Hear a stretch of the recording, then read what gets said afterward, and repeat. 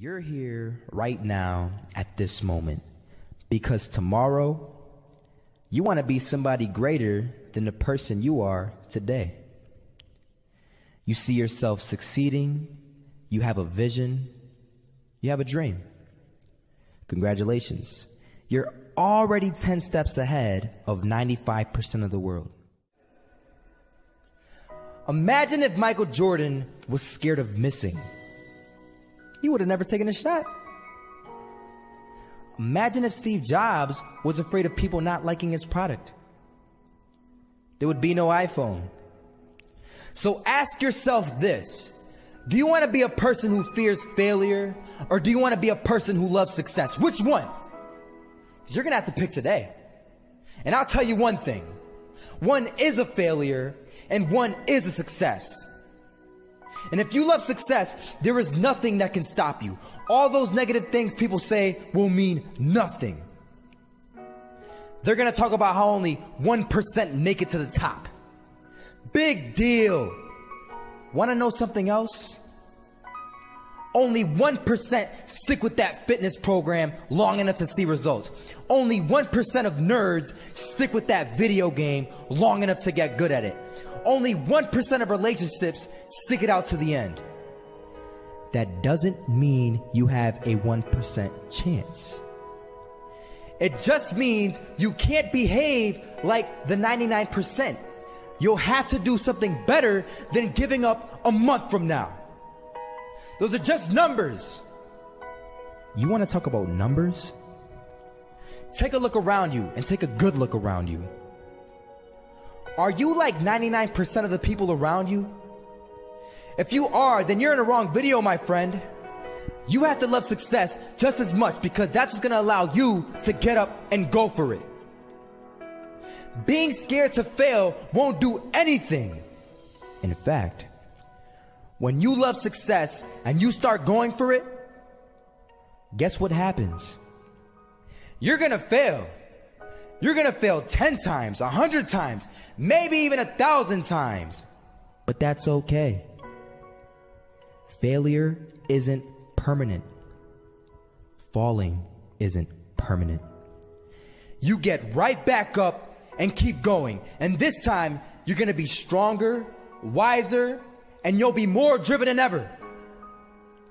And for every 10 failures, you'll land one success. You have to love success so much that you're willing to fail 10 times before you can succeed once. That's how a winner does it. I'm not gonna lie, they had us. We weren't defeated, but they had us. But it took guts, it took an attitude. That's all it takes. That's all it takes to be successful is an attitude. And that's what our coach told us. He said, hey, it's gonna be tough. It's gonna be hard. You're gonna go out there, you're gonna battle, you're gonna fight, you're gonna do it for one, you're gonna do it for one another. Do it for each other, you're gonna do it for yourself, you're gonna do it for us, and you're gonna go out with this win. And we believe that, we truly did. And it's an awesome feeling. It's an awesome feeling when you truly believe that you're going to be successful. Regardless of the situation, regardless of the scoreboard, you're going to be successful because you put in all the time, all the effort. This is that shot, can't land it. So it is going to be that retake scenario. Krims has the kid. Running close towards CT. Zivnik spots 3 of them out, but it's Olaf again to find device. And Olaf coming in with 4. He wants the ace, and he gets it. There we go. What a superstar performance from that man. I was walking down the street and I saw an old man. Had a hat, suspenders, and a cane. Was about 80 years old. This old man was barely walking. He could walk, but the cane helped a lot. He was struggling. So anyway, he was walking across the street and he ended up falling. So I went over to go help him. And he gets up, says thank you, and we introduced ourselves. Had a little conversation. Told me his name and I told him mine. His name was Robert, by the way. And right as he walked away, I told him, this is what I said. Robert, you should stay inside where it's safe, my friend. And Robert turns around and says to me, I love walking. And I love walking way more than I'm afraid of falling. So I asked him, well, what about your safety? Don't you want to live? And he told me this. These are the exact words he said. He said this. Solo, living means doing what you love to do. And if I had to fall here and there to do what I want to do in life, then so be it. And he just walked away. Never saw him again. That was it. But that statement really had me thinking, and it had me thinking hard, because I learned something that day. That's when I realized the true key to success. You see, I always thought if I could just fear the act of failing, and if I fear it like crazy, I will succeed. Because I thought the fear would magically motivate me to get out there and start taking action. But after that day, I realized something. I realized it's the love for success that will lead me to succeeding. So just imagine if Robert feared falling. Would he even start walking? Of course not. He wouldn't even do what he loved to do. He would sit at home and take no type of action. But he loved walking. Wasn't even scared to fall. It gave him life. That's what allowed him to get up and do it. He loved walking so much, he was willing to fall 10 times a day just to do it. And you have to be the same.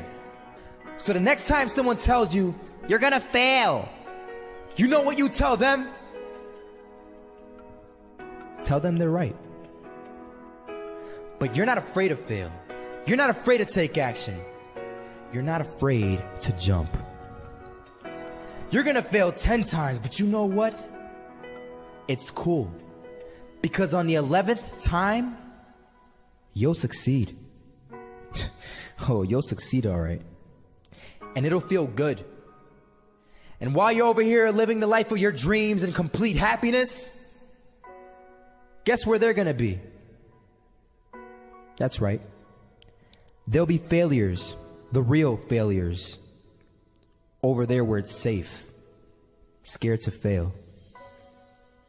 Ironic, isn't it? You're here right now at this moment because tomorrow you want to be somebody greater than the person you are today. You see yourself succeeding, you have a vision, you have a dream. Congratulations. You're already 10 steps ahead of 95% of the world. Imagine if Michael Jordan was scared of missing. He would have never taken a shot. Imagine if Steve Jobs was afraid of people not liking his product. There would be no iPhone. So ask yourself this. Do you want to be a person who fears failure, or do you want to be a person who loves success? Which one? You're gonna have to pick today. And I'll tell you one thing. One is a failure and one is a success.